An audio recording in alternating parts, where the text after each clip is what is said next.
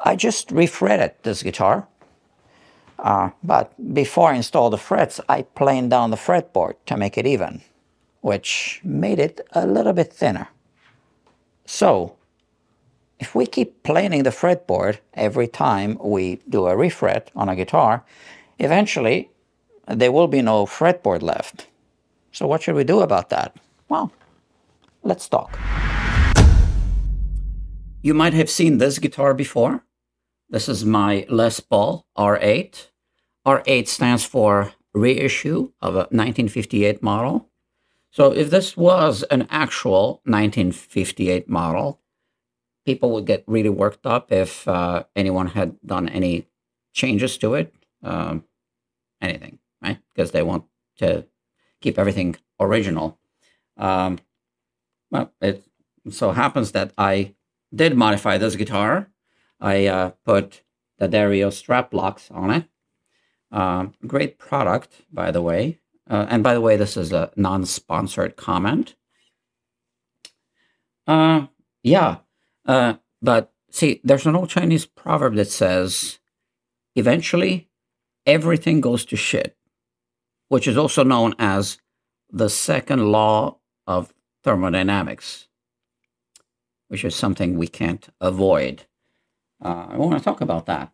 Well, maybe later. So first, let me welcome you back to Guitar Quackery.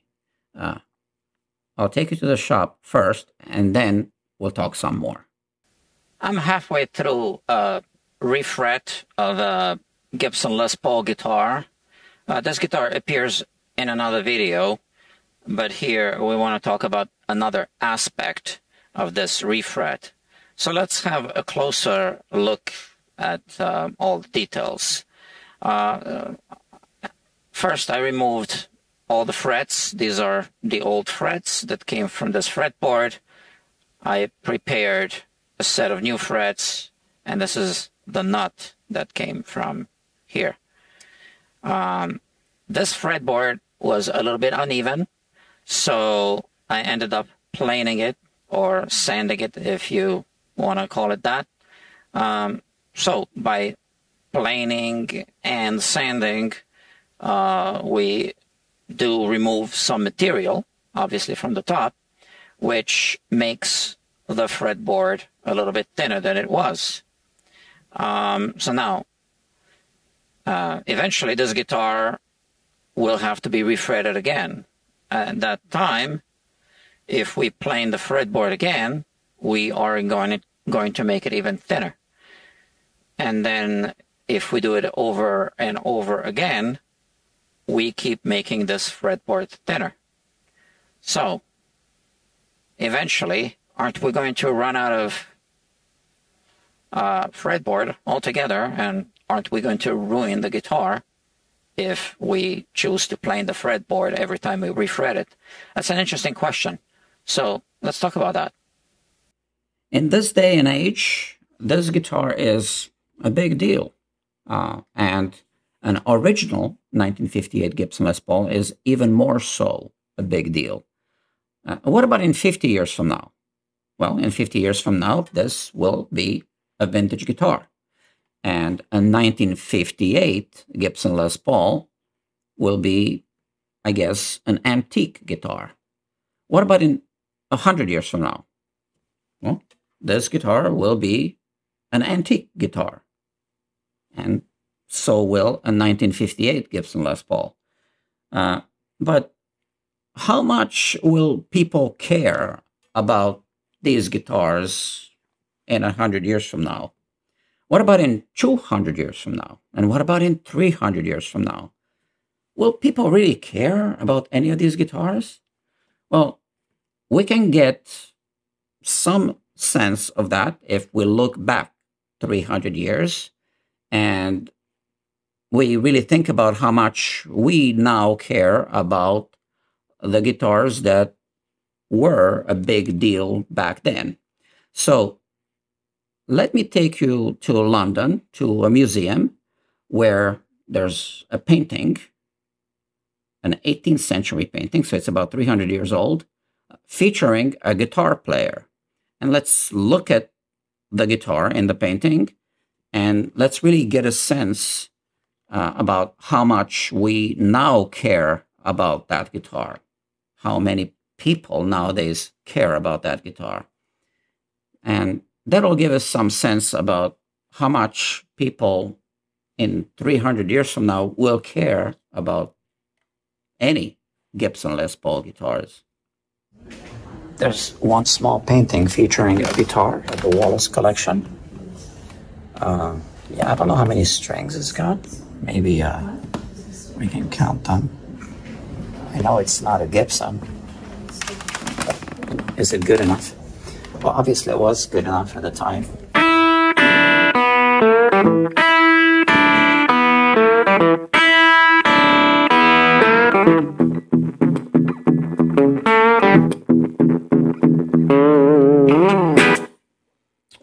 Yeah, man. So 50 years ago, this music was all the rage. Today, not so much. And in 50 years from now, probably not, right? Well, people will still play this kind of music, the kind of music that's played on these guitars, but it will become the same as Renaissance music is today, or, Baroque music. It will become a niche, and people still interested in these instruments will be fewer and fewer. In fact, if you go on guitar forums, people are already questioning if the young generations will still be interested in these guitars because they listen to rap, hip-hop, Taylor Swift, etc. Times are changing. So going back to our initial question, should we be doing any kind of aggressive work, such as planing the fretboard, refretting, changing the nut, whatever, modifying? Yeah, go for it, because these guitars are made to be played. And if, for example, the fretboard is a roller coaster, well, what's the priority? To preserve the originality or to make it playable? Again, the guitar is made to be played. And, let's not worry about how much this guitar might be worth to some other people that we will never meet, that will live in the future, if this guitar even survives. Like I said, the guitar that you already saw on my workbench will appear in another video, and you will see the full service that was done on that guitar, the refret, the planing, etc. But now I just want to give you a sneak preview of what you will see in that upcoming video. And I just want you to see some details of the fretboard so that you can see for yourselves why I had to plane it. The shiny surface is the existing fretboard. So those are all the low spots. And here there was a high spot. Well, it's still high because this is still low. We just need to make everything even. I dusted off between passes, just like that. You can clearly see all the high and low spots. So I'm going to continue sanding or planing. Technically it's sanding until I reach the lowest point, so it's easy to see, and then I will install the frets. So for now, I'll keep playing this guitar, and it's going to go through some wear and tear.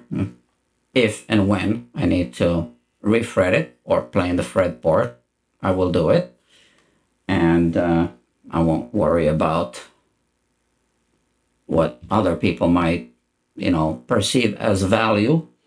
I just want to play it, right? So that's it for tonight. Yeah, it's late at night. So if you want to buy me a coffee so I can keep making videos late at night, there's a link below that says buy me a coffee. You can click on that and I appreciate it. And you know, you guys have a good day and I'll see you soon.